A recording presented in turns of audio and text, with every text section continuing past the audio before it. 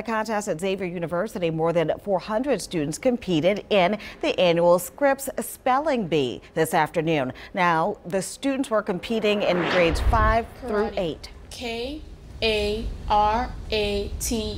karate. Yeah, that's right.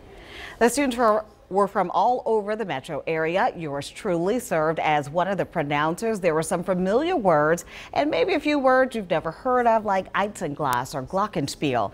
This year's winner is Alaina McDuffie, an 8th grade student at Clearwood Junior High School in Slidell. She will receive an all-expense-paid trip to the National Scripps Spelling Bee in Washington, D.C. this May. This event is sponsored by the Times-Picayune and the New Orleans chapter of the Lynx Incorporated.